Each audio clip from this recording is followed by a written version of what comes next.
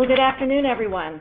I'm Susan McGuire, Manager of Professional Development at ACCE, and I am happy to welcome you to today's webinar. Today we'll hear from David Brown, Ann Brannigan, and Sarah Moylan of the Greater Omaha Chamber, who will tell us about the Chamber's innovative and out-of-the-box strategies to attract, retain, and develop talent for targeted industries. Winner of the 2015 Chamber of the Year Award in Category 5 through the vision of its Prosper Omaha campaign, the Chamber focuses on initiatives that increase the number of individuals living and working in the region, meet business needs for talent, and align workforce partners to build an even more cohesive regional system. Before I turn the program over to David, Ann, and Sarah, we do have a few housekeeping notes. First, attendees are in listen-only mode during the webinar to avoid background noise. Second, we will have time for questions at the end of the webinar. If you have any questions, please ask them using the question function of the webinar. You'll see the question box on the lower right-hand corner of your screen. Just type in your question, and I'll read the question to our panelists. If we run out of time and don't get to your question, or if you have a question that you would prefer to discuss with the panelists individually offline, please feel free to contact them directly. Their contact information will be included in the presentation. And third, this webinar is being recorded and should be up on the ACC website on the ACC University webpage within the next 1 to 2 business days.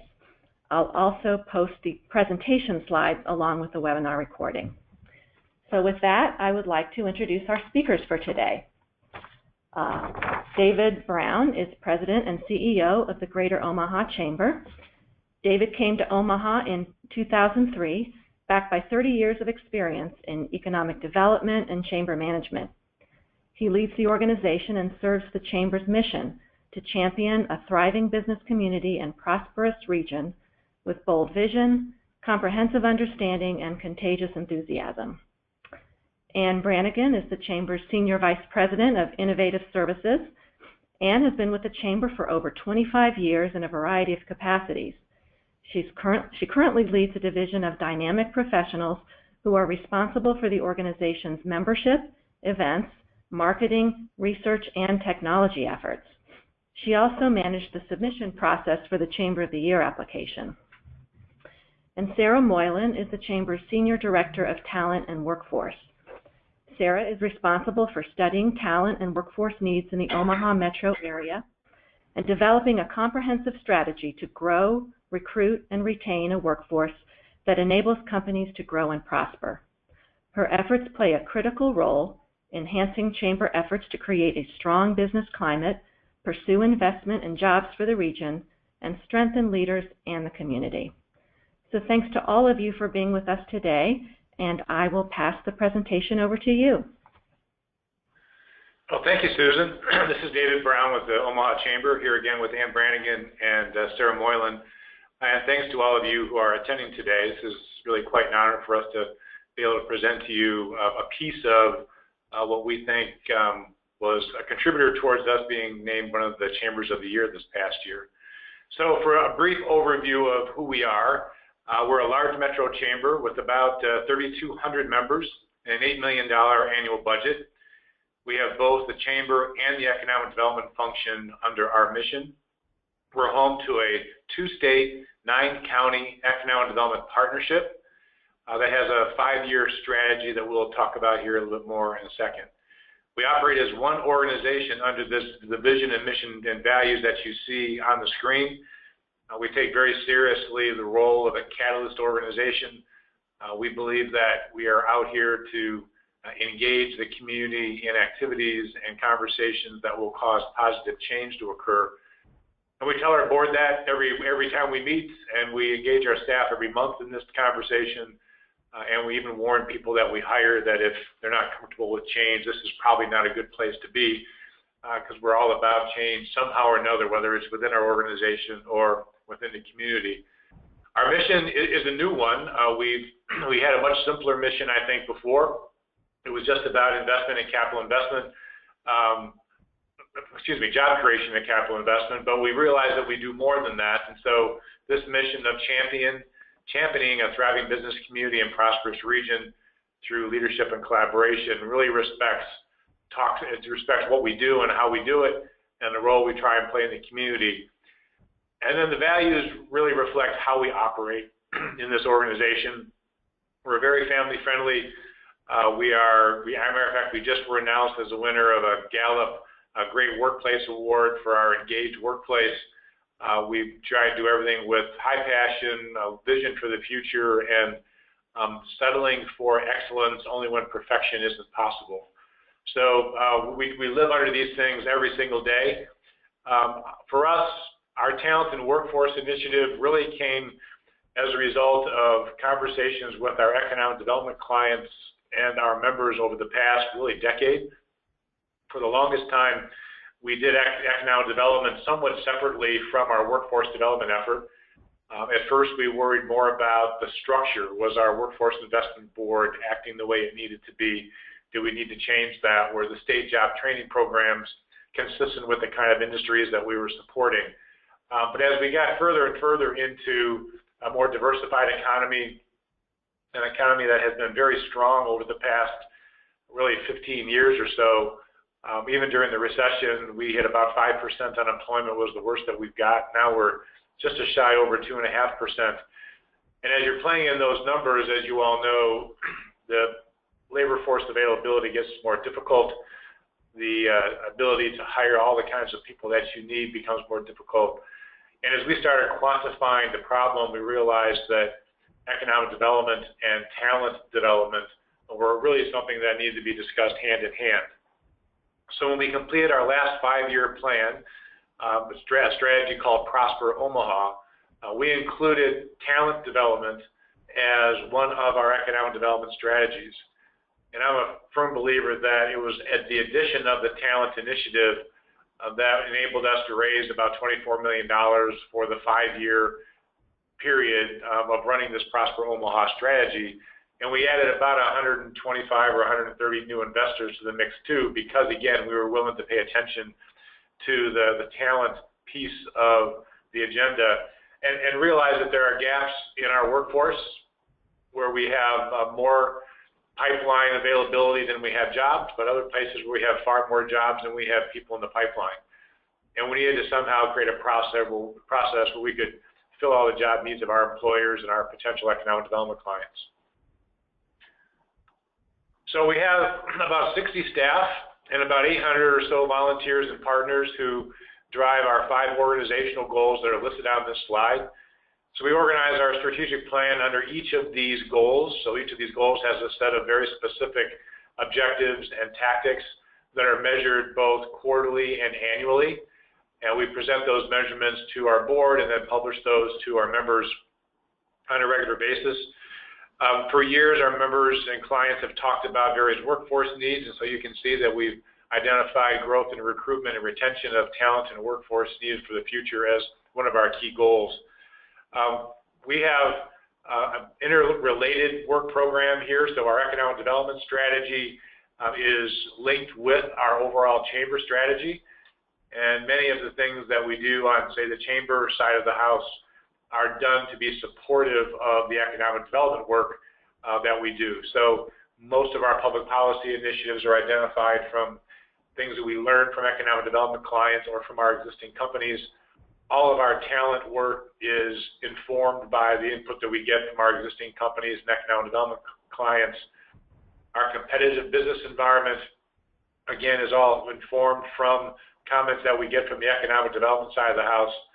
And aside from the expectation that we're going to be doing great member programs, events, and services and provide really current information and operating the chamber with excellence, which are clear the chamber side of our function, everything else that we do has some direct correlation to the economic development business that we are in here.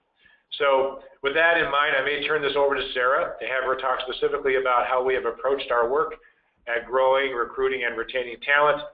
And then note that both Ann and I and Sarah will be available at the end of Sarah's discussion to answer whatever questions you might have. So I'd like you to meet Sarah Moore. All right. Good afternoon, everybody. Thanks for joining us. When we set out to kind of plan the agenda for this webinar, it's our intent to provide you an inside look at our process and what we've been going through over the past couple of years, as David talked about. And I'm going to provide some key specific takeaways, programs, initiatives that we have unfolded in our region that have helped us start to accomplish some of our goals and meet businesses' needs. And then also I will dive a little bit deeper into one area of focus, tech talent, and that is a recent strategy that we have aggressively unfolded and begin to initiate some work on in order to meet some 5-year and longer-term strategic goals with. But I have to pause for a second and say I saw the registration list for this webinar, and it's a pleasure to be talking with a lot of colleagues that lead talent initiatives at chambers and economic development groups across the country. And part of me wants to say this is a support group. We're all in this together. There's a few key takeaways that I want to provide you from my experience. One would be is that each and every city, region, and community has unique characteristics that are sort of different ingredients in this entire recipe. And if walking away with, that those are important factors that need to be considered. Nothing can be completely replicated or duplicated without taking into consideration the unique factors of a community. The second is that I've found, and I think many people would agree, talent development, talent attraction, and just meeting the needs of businesses is a moving target. We will probably never get to a point where we will throw our hands up and say we've accomplished our goals, we're done now, and we're going to go take a vacation. It is a moving target, and so my point with that is with anything we have to design and develop really flexible, nimble programs that can almost consistently respond to the needs that pop up in our community. And that's not to say that we can't begin to develop some kind of sound practices and procedures that we continue to use. But I will tell you, even throughout the past 3 years in working in this space, we have changed, innovative, rethought, retooled, redesigned each and every one of these things we're going to talk about. And so that's a little bit of advice from where I feel like we've been. And last but not least, if you zone out early or tune off, I would say the one piece that I would say make sure you take with you is to invest in relationships. We don't have the information we have, and we haven't rolled out the work that we've done without people being invested in what we're doing and hearing constant feedback and information from our business and education communities and workforce development communities and partners. So if you can do one thing and do one thing well, it's to invest in those relationships so you're really ingrained with all of those partners in your region. So I want to talk to you a little bit about the process that has unfolded for us. So first and foremost, as David talked about, when Prosper Omaha began to take shape a few years ago, we utilized a variety of resources to help tell us where that strategy needed to help us land. It was an exciting time, and what we envisioned here at the Chamber was that we would be on par with some things, needing to readjust other things, and continue to move forward and make progress. We worked with an organization called Market Street. Many of you are probably familiar with Market Street. They were a wonderful tool to us where they came in and interviewed hundreds of stakeholders in our community, and they also analyzed hundreds of data points, labor market data and otherwise economic data that helped them really get a firm handle on the Greater Omaha community and how we are doing, so to speak. And what we found from that Market Street assessment and that work with that consultant was we were doing some things pretty well. Our economy was growing, but from every stakeholder, from nearly every survey and outreach and data point that they analyzed, what they found was a need to focus on talent. We had done a pretty good job in our region, actually a very good job of growing business jobs and investment, and the focus hadn't been as great on developing talent and attracting talent. and we were sitting in a place where we needed to ramp up our talent efforts in a major way to be meeting that need. So that was some good information. It said talent, hey, start focusing on talent, but we needed to know a little bit more about what that looked like. And so we've been using different tools throughout that time, like MZ, to help us really dive a little bit deeper into like a workforce and industry analysis to help us tell more. But that's only half of the puzzle, or half of the conversation. Like I talked about earlier, one of our key tools in our work is to have a variety of stakeholders and groups that we convene on a regular basis to provide feedback. Throughout the time of developing our strategy a few years ago, I probably hosted focus groups 2 or 3 times a week to meet with different groups of talent, whether it was senior HR leadership, young professionals, diverse talent, career education leaders in our schools, post-secondary leaders, really anybody and everybody that could provide us feedback on what their needs were, what they were hearing, and what direction we should go. One kind of tactical initiative out of that is a group that we call the Landing Crew. And the Landing Crew consists of about 50 to 60 corporate recruiters that their job is to help recruit for that company. They wake up every day and look for talent to fill positions and find positions. And why I wanted to highlight this for everybody was that this group of individuals nearly has a constant pulse on the labor market. They not only understand their business's needs, but they are also out there talking to talent on the street, so to speak, at college fairs, career fairs. So they're hearing from talent. And what we learned from this group was that they could provide us consistent information about why people were not accepting jobs, and how businesses were able to match skills with the talent that was available in the market. So that's our Landing Crew, and we convene them on a regular basis to provide that information. So all of that data collection, interviews, input from stakeholders led us to understand a couple of key things. One, our region is blessed with unemployment. So there's no hiding the fact that low unemployment rates are a blessing in a community. However, they can also create some really strong challenges when you're trying to find workers for businesses. It just makes a really tight labor market. The second kind of element that we wanted to look into in unemployment is your labor participation rate. And this added an additional element of challenge for us, was that we have a very high labor participation rate in our region.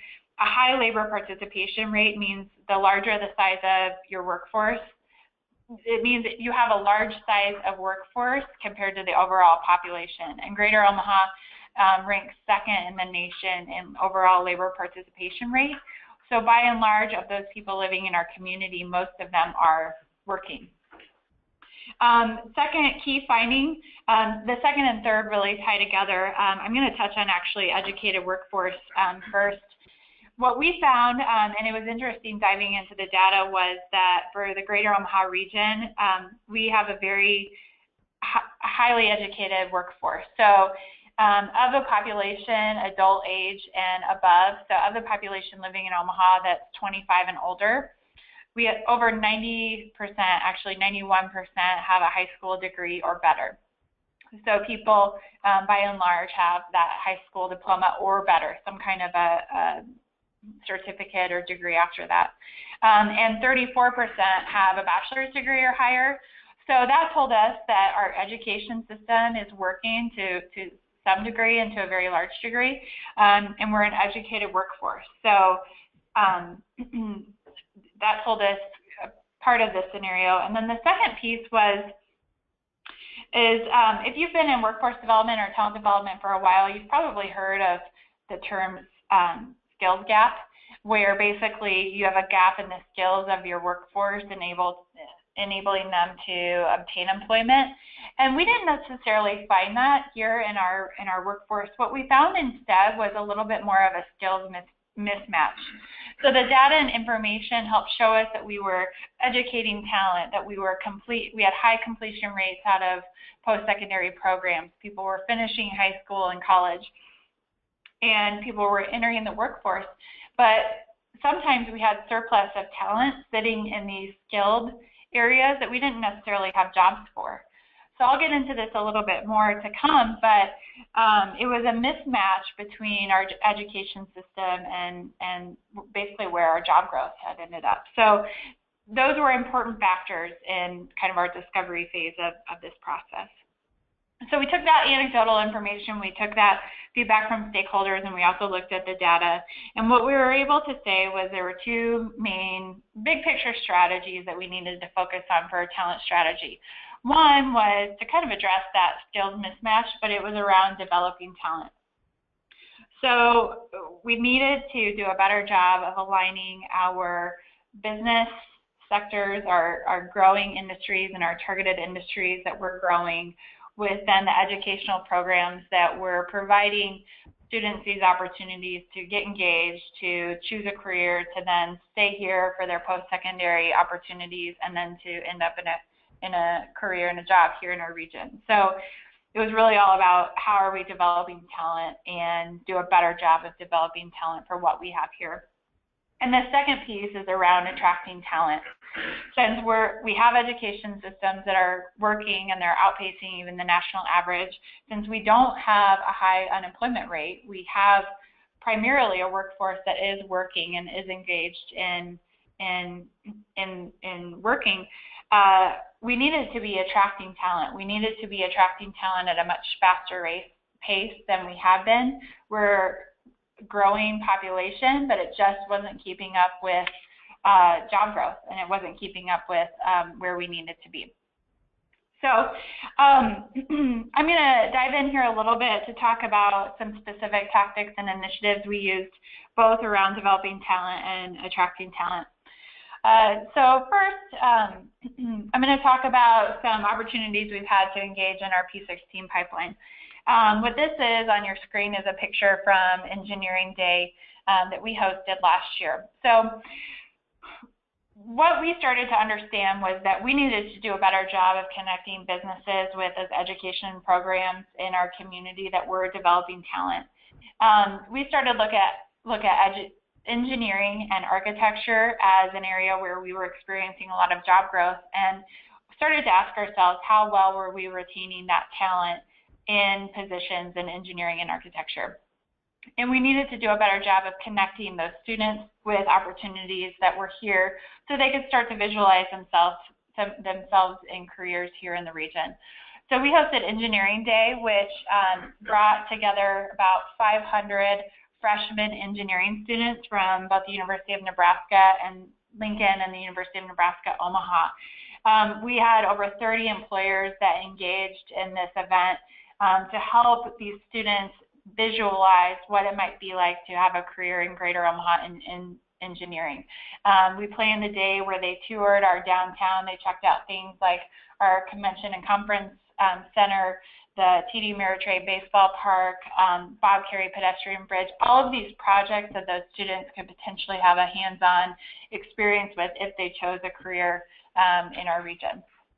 So that's a tactic that we continue to utilize and focus our engagement in some P16 events when it aligns with targeted industries. And one, if you'll just forgive me for jumping in, Sarah, one of the reasons why we is because our relationships in the educational community showed that there was a lot of folks that dropped out there. And so we were trying to not have them drop out of that track and stay in. And so we'll be monitoring that data to see if events like this have helped keep more students in that pipeline track for us. Great. Great.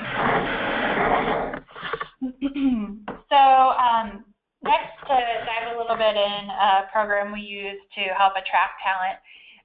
What we came to found from some of our stakeholder conversations were that a lot of our business community partners were bringing in interns over the summer for internship experiences at their businesses.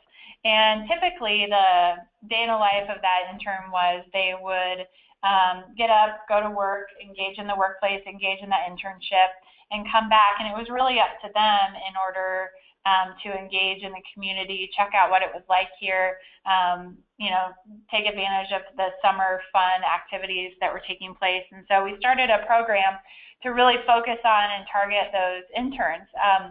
And since we've been involved in this coming up on 5 years now, this is one of those programs that we had to stay nimble and flexible with. What we found was we didn't need to be hosting interns at our own events. More so, we needed to be engaging them in the events and activities that were already taking place in our community. So what we end up doing now is throughout Q1 and Q2 every year, we go out to companies and give presentations to internship groups and recent hires, young professionals, really anybody that's newer in their career or maybe in an internship role, to help expose them to what's going on in the community. And then we also capture their contact information, social media information, so that throughout the summer we can message and market to them ways to take advantage of kind of fun things going on in our community throughout the summer. So we've seen growth in that program, and last year when we surveyed all of the engaged participants at the end of the year, 95% of them reported that they were somewhat or very likely to accept employment in our region. So we really found that this was a place to spend some of our resources and time. All right, so I promised I would dive a little bit deeper here. So the programs that I've already overviewed, I think, give a broad view of what we could do in general around developing talent or attracting talent.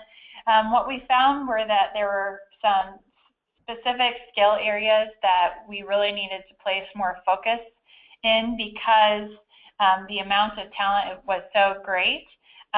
It was going to take a pretty concerted effort, a pretty coordinated effort to be able to start addressing those skill areas. And so one that we wanted to dive a little bit in is tech talent and IT talent. We want to talk to you about why we've started an aggressive strategy to address the needs of our business community in this area. So about 18 months ago, a group of businesses came to us and started to tell us about the challenges they were experiencing in recruiting and retaining IT talent. And just like with anything, we wanted to back it up with some data. So we started looking at projected growth in terms of job growth, and then we also looked at completion growth out of our local post-secondary programs. And what we found was projected job growth was going to steadily outpace that of completion. So we simply were not keeping up with demand of the business community in terms of developing IT talent. So what we did was we brought together a collection of businesses, education partners, nonprofits to address how do we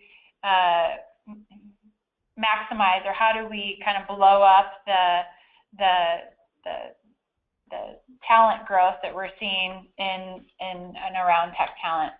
So as you can see, we brought together over 100 community stakeholders. It was a cross-sector group of post-secondary, community college, K-12, business leaders, HR leaders, CIOs, startups, even some elected officials and state representatives to come together and form a strategy collectively to address this need.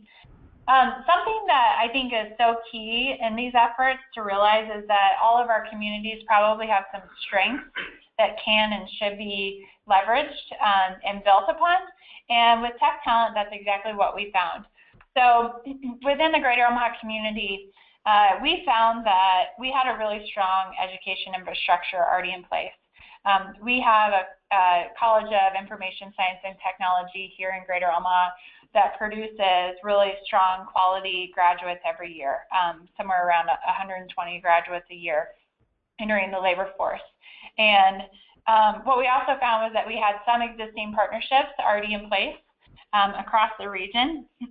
And then last but not least, we also had a growing economy. So as we look into some of these talent challenges, it's important to remind your partners and your stakeholders that this is kind of a good challenge to have because we have job growth, we have a growing economy, that's why we need more of this talent. So it's not always a bad thing or a bad challenge to be facing, because we've had so much success. It's kind of why we've in some ways created this opportunity for ourselves to address this.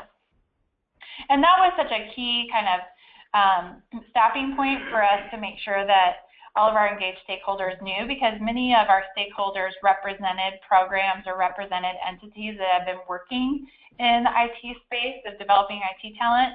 And it was important for us to keep their engagement and to keep their kind of support of our initiative by not saying that we were recreating the wheel and starting everything over from scratch, but that we recognized that there were key strengths in our market and in our community. We just needed to do a better job of kind of harnessing all of those strengths and bringing resources to the table to grow them even more. So what we found through our strategic planning was that we really rallied behind wanting to increase the number of tech workers in our region in order to keep up with job growth. And so our rally cry, or I guess our measurable goal that we've all gotten behind, is that we will see 20,000 trained tech workers by 2020. To put that in a little bit of context or perspective for everybody, the data was telling us that we were pacing and we were seeing more of this talent entering our market and developing into the market, but it was just at a much slower pace. So we were increasing by 7 or 8%, and that would be our projected increase by 2020. But with this goal of reaching 20,000 tech workers by 2020, we would be seeing about a 30% growth in talent. So it's a pretty aggressive goal and one to shoot for, but it was one that all of our stakeholders could really rally behind. So how are we going to get there? Through the strategic planning and getting a lot of feedback from stakeholders, we kind of settled on 4 major themes of how to address this challenge, and you'll see them up on your screen. One is just getting business and education to collaborate better and more together. 2, infusing support of early student experiences. If we want to affect the funnel, or if we want to affect the pipeline of talent entering our market, we have to start very early on, and we have to give more support to those programs that are in place, that are producing great results, but maybe are just limited by different factors. 3 would be help existing talent transition into careers in IT. When I talked about skills mismatch, and we have folks in our region that have skills, have jobs, but may not be on a path toward job growth or path toward an area where they can continue to move up. We really saw this as an area where we were going to be able to have a lot of impact by providing existing workers kind of that pathway to transition. And 4th would just be telling Greater Omaha's story better. Throughout this, it was amazing to pull together stakeholders that have been working on this challenge and have been doing stuff but didn't necessarily know of one another, didn't know of each other. Plus, if we were going to be attracting talent from the outside in, helping Greater Omaha be known for its tech talent, and that this is a place that businesses can grow and move to and access phenomenal technology talent in our region, was something that we needed to be much louder about and really take advantage of. I'm going to provide 2 specific examples on these initiatives that I think will help frame up our work or frame up our story. One is around the area of increasing the communication between business and education. What we found when looking at this was that both of these partners, business and education, want to be successful in this. They want to work together. It's just sometimes they weren't at the same table. They weren't communicating with one another around what they could do in partnership. Some of you may be familiar with a recent federal grant program called Tech Hire. It came out through the White House earlier this year, where communities could apply for funding to provide on-ramps for technology careers in their region. And a lot of time, there were a lot of different factors with the applications, but it made a lot of sense for different partners like community colleges, nonprofits, et cetera, to be applying. Well, what we found was that a lot of our different partners in the region were aware of these opportunities, but weren't always working together to really leverage the system we had in place to be best meeting these needs. So what we did was we formed a group to come together and work on the Tech Hire application together under the banner of the Tech Talent Initiative. What we found was, had we not done that, it was likely we were going to have 3, 4, 5 different applications come out from our region. But instead, because we were able to work together, we were able to put forth one consistent application from the region that really highlighted the work we could do together. So the second example I wanted to provide is around the Boy Scouts. The Boy Scouts in a lot of probably our cities across the country have a program called Explorer Posts. And what Explorer Posts aims to do is to provide students engagement and awareness of careers that they can be exploring so that they go on to further education and, of course, end up in a job or career later on in life. The Boy Scouts in our region do something interesting where they do a career interest survey. And throughout the year, they actually interview 12,000 middle school students and ask them what their career interests might be. And then based upon the feedback that they get, the Boy Scouts organization goes out and sets up Explorer Posts, which are basically like kind of day-long engagement workshops where students can go and take part and learn more about maybe a career in engineering or a career in manufacturing in the eyes of a business. So a lot of times these are taking place at businesses. Well, what we found was that student interest wasn't necessarily driving these experiences taking place in targeted industries. A lot of the Explorer Posts were in areas that were very interesting but weren't necessarily ones that our region had jobs in. So we've gotten engaged with the Boy Scouts and are planning a way for us to, before that career interest survey is given, to have a more active role in the schools of helping inform students as well as then their influencers, so parents, counselors, educators, of what jobs and careers exist in our region so that when the students go on to take that career interest survey, they can select careers that they've been told about and are interested in, but then also happen to exist in our region, and we can then engage those students with businesses that already exist. So we wanted to provide Tech Talent as an example of where we've dove a little bit deeper in a skill area that we found our businesses were having a hard time recruiting and retaining talent in. And what we've done is bring forth the partnership of a lot of different stakeholders in the community to get it done. What we find at the Chamber is that's really the best and the only way that we can move forth our goals and accomplish what our mission is by bringing in a lot of the partners that help make it happen. So we wanted to take some time to answer questions that people might have had.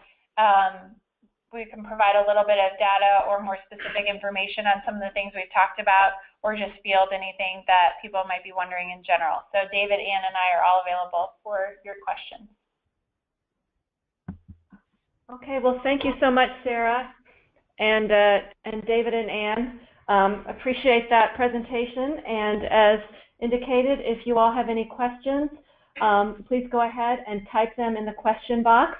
They will pop up, I will see them, and I will ask our panel. So we start with I do have a few questions, and these are sort of general questions about your chamber and your and Prosper Omaha. And I'll just start at the top. The first question is, how much of a resource is Jim Clifton / Gallup in your chamber? Well, Gallup, this is David speaking. Gallup has their Gallup University here, which is actually the largest part of the Gallup balance sheet and P&L. They do leadership training for companies around the country, around the world here, and they're a strong player with our chamber. They've been involved, actually, Jim Krieger, their CFO has been our chairman of the board, and they have many people at Gallup who are involved as committee members. Jim Clifton has been involved with us as both a speaker at our annual meeting and a bit of a counselor. His book, The Coming Job War, has actually been a bit of a Bible for us as we've looked at the role that cities can play in making a difference in the economy moving forward, and also the role that cities and regions can play in the whole talent initiative. So they're a strong player here in this market. They're a well-known brand, one of the many brands that we're proud to call have a home here in Omaha, but they're very involved with us in a lot of different ways. As a chamber, we have embraced their engagement process called Q12, and also their Strengths Finder process, and we use it as a way to run our business and develop our culture. So they're a very important asset for us in that we believe in how they are presenting the notion of engagement and strength, and we use it really as the core of how we actually manage our business. Okay. About Prosper Omaha. How much was raised in the Prosper Omaha initiative? We've raised a little more than $24 million for the Prosper Omaha initiative. That's over a 5-year period. Prosper Omaha is the 5th iteration of a 5-year campaign that started back in the early 90s. The first iteration was a $5 million campaign over 5 years. The second campaign was $7.5 million over 5 years. And then we got aggressive, and the third iteration was $20 million over 5 years, and then so was the fourth campaign was $20 million. So this most recent one is $24 million. Okay. How do you work with the Omaha CVB? The CVB actually was part of the chamber 20, 30 years ago. It was spun off is now a department of the city of Omaha.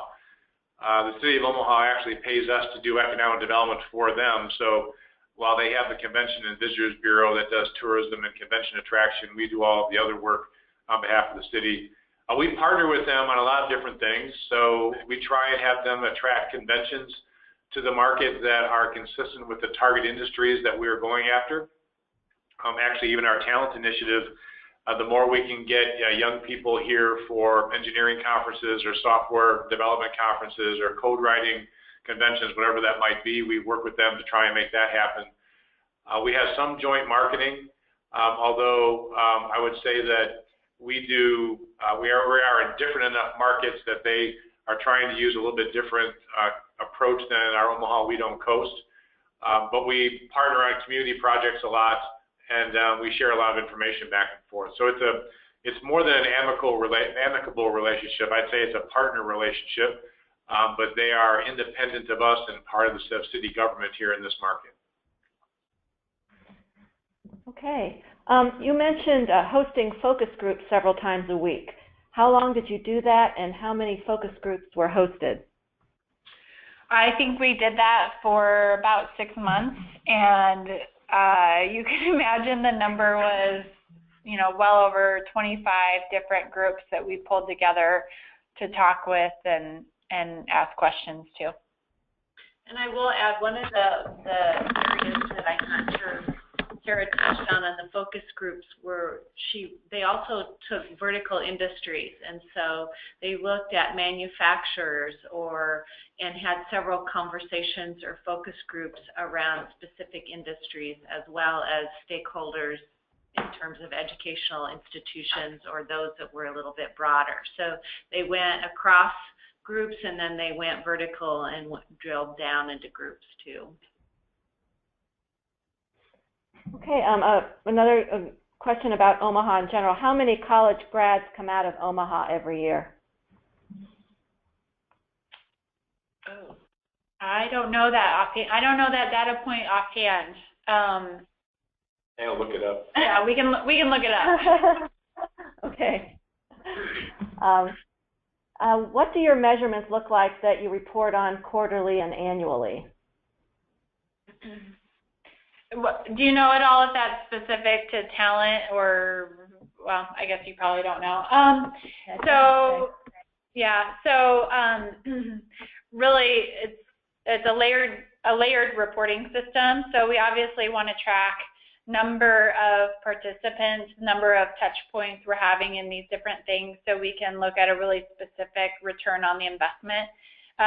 We track number of stakeholders engaged in different meetings, number of attendees at events, number of interns, for example, we've presented to. So that's probably bottom level or baseline.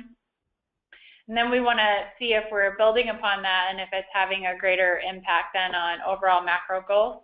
So a next layer might look like we ask those participants in the Summer Connector program if they engaged with us, how they engaged with us, if they would select a career here, if they're already connected to a job or a career here. So we know if they're likely to end up in our workforce because of something we've been doing or some interaction they've had.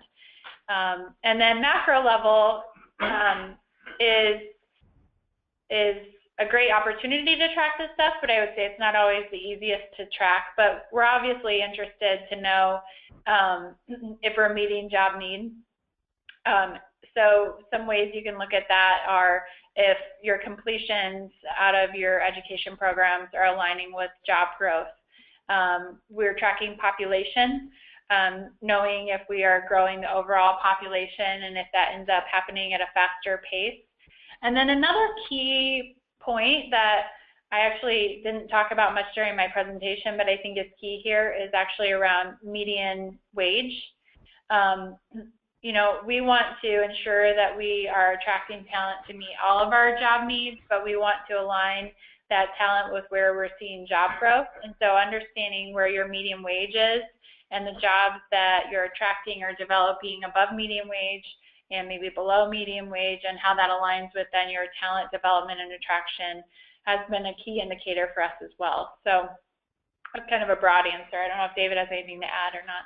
Yeah, from a talent perspective, we've been building strategy for the past year or so, and I think the 20,000 by 2020 is a good example of how we're at least going to hold ourselves accountable on that basis. And we'll continue to do more work on the talent side, and we continue measuring education output as well, from increasing college graduates, increasing the number of high school graduates, reducing the education attainment gap. All of those things that we measure in our K-12 work and all of our talent workforce work, we measure all the data that's available to make sure it's moving in the right direction. For Prosper Omaha, we also measure, of course, capital investment, jobs created, and compare that against our goals. We've got a goal of $600 million a year in capital investment as an example. And so we show every quarter what progress we're making on that capital investments goal. We have a goal of 2,500 jobs a year, and so we measure the goals, the accomplishments that we've made so far until we get to the annual number. We also measure the number of startups that we've helped get started, the amount of venture capital or angel investment that they pull in, the number of small businesses that we've assisted, the number of retention and expansion calls that we've made. Interestingly, on the economic development side, we want to have half of our projects be new companies to the market, and the other half be existing companies, and so we measure that as well to make sure that we're being aggressive enough on the recruiting and startup side of the house. We also measure work in community development, so we have this last couple of years we've increased the opportunity for a new land bank in this market that we were instrumental in getting started, and now we're measuring the outcomes from that land bank. We're also starting now the creation of a certified development intermediary, which will be essentially a financing arm for that land bank. So some of the things that we measure are programmatic. We're creating something that will ultimately help achieve a goal of ours. Other pieces that are truly just macro data that we think we want to have some kind of an impact with. So we'll be happy to show you what all those measurements are. It's actually on our website. And if you want, Susan, we can provide for you some of our quarterly report cards that we give to our board and then are distributed to all of our investors every quarter. Yeah, that would be great. I can any information that is helpful, I can post along with the recording on the website as well. Okay, terrific. Next question is, what organization or company completed your analysis and assessment of the data and information regarding the strengths and weaknesses with respect to your workforce development? So I would talk about two there. One is Market Street Services in general. They really provided a big picture assessment, and then MZ, which is Economic Modeling Specialists International, provided a more specific industry and workforce analysis. That's where we learned a lot more about the industries that were growing and most likely to grow, and then they helped us understand how workforce lined up with those growing industries, and it tells you the good, the bad, and the where we can focus. So. I think they gave us, EMSI or MC gave us probably the best look at the data where we were overproducing in some occupations, underproducing in others, what the gap was going to look like. And so we can tell you right now that there's about 1,400 IT jobs, 1,400 more IT jobs available in this market than there are people coming through the pipeline. And it went through about 58 very key occupations that fit within our economy that are crucial to it, and can really tell us the supply and demand story when it came to each of those different occupations and the industries they serve. So I think that was an eye-opener for us, and it kind of showed us how, number one, we can be really specific on occupations, but I think the other reason we did the text strategy is that it showed that IT is everywhere across virtually every one of these occupations and company types. And so it made sense to kind of deal with that one first, since it was going to have the greatest impact across the market. Okay, this next question is from a chamber rep who says that they're separate from their economic development organization, I guess, but they're heavily focused on workforce development. What area would you say is most important to focus on for chambers to successfully partner with community education and businesses? If you'd asked me that question 5 years ago, I would have said that they were kind of such different animals that, the Economic Development Organization and the Chamber's workforce development initiatives could be done maybe parallel with each other. But I think from our experience, we've found that they are so inextricably linked, and that the priority for both of them is the same. You cannot be successful, I believe, on a traditional economic development program if you don't have a workforce to fill the jobs that you're creating and retaining. And so I would suggest that the workforce development work that the Chamber is doing and the Economic Development Organization, if they're not joined at the hip, if they're not meeting every day, if their folks don't see each other and talk to each other, if they're not looking at targeted industries and trying to figure out how to meet the labor needs of those, both those being recruited as well as those coming in or existing in the community and expanding, then they're probably not going to be as successful as they could be. So I would suggest that there's a joint priority of workforce and economic development. They're so related that you're not going to be successful doing one if you're not doing the other effectively. Okay. Does the Chamber manage all efforts in workforce throughout the community? For example, coordinating efforts that are happening in silos, bringing together educators in public and private sectors from cradle to career, United Way with graduation rates and hurdles for pre-K through 12 students, teacher upskilling, etc. If so, how is it managed? Separate boards, staff, allocated resources?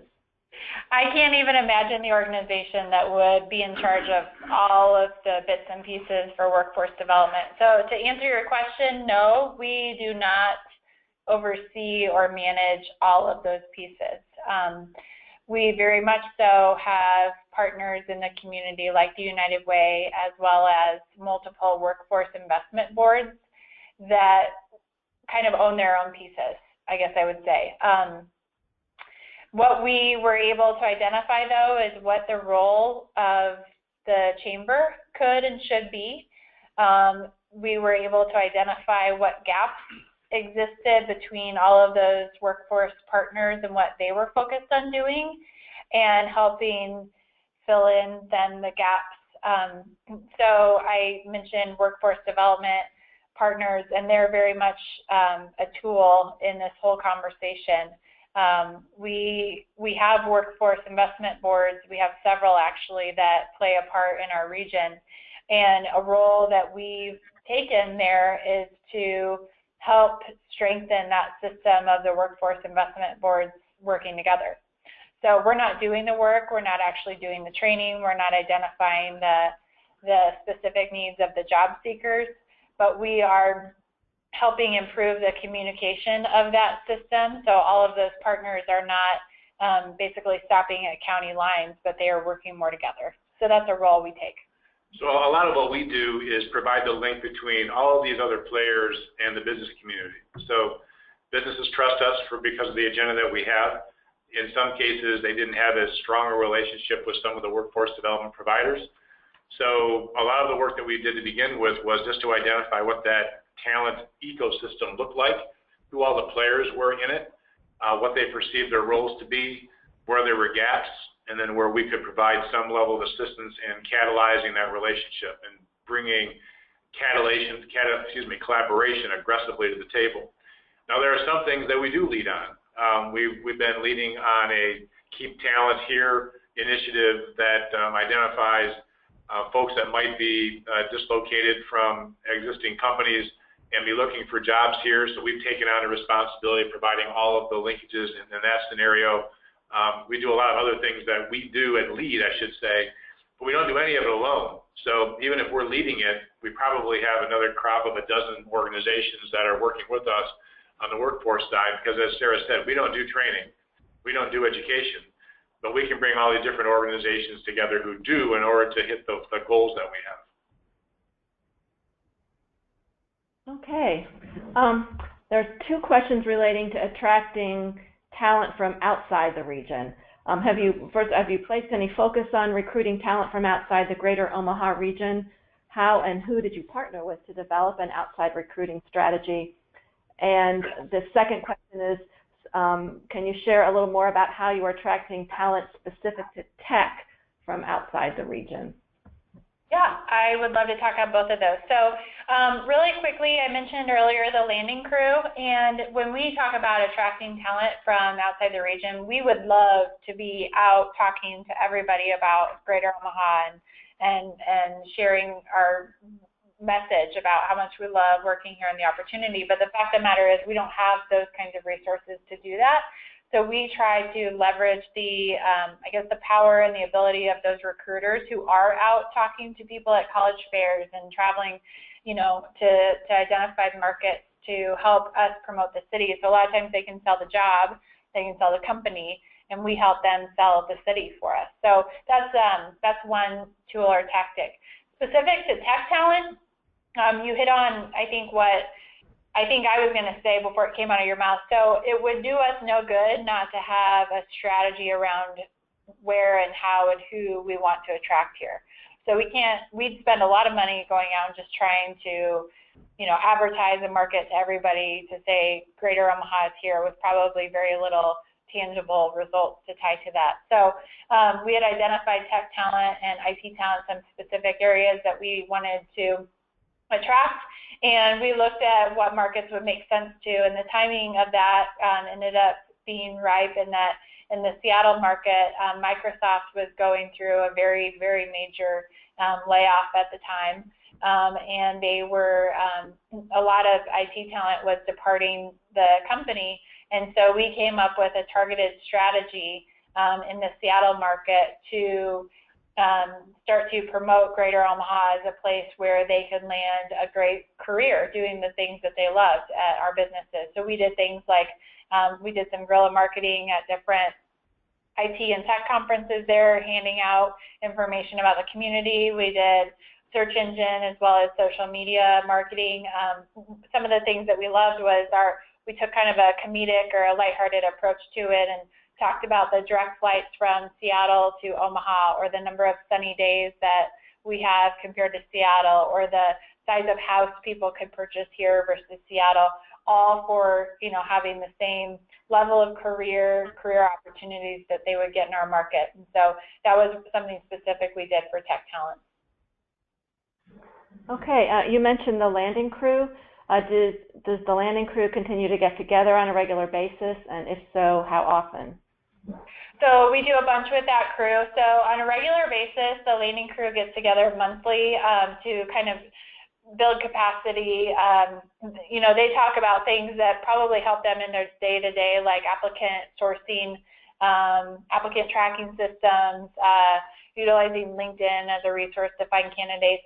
But then we invite them 4 times a year to what we call Prepare for Landing trainings. And what we do is we try to provide them information about how to sell the region.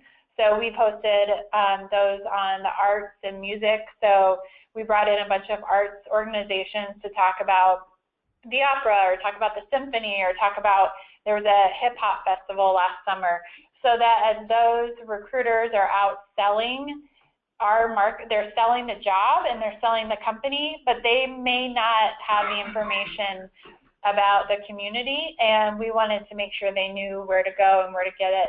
And so we bring them together 4 times a year to conduct that training. Okay, how many people on your staff are involved in the efforts that you've talked about today?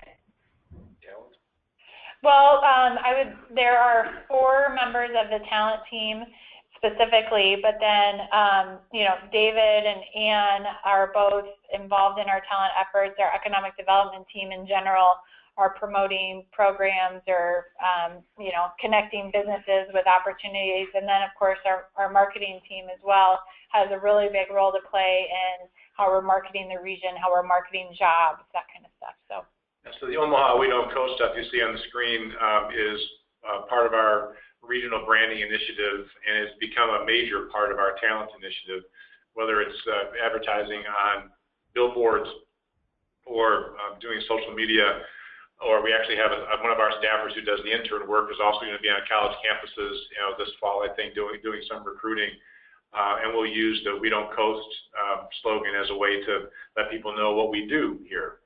So there's 4 people doing the talent stuff day to day, every day, but there's a large group of people that provide support to them as well.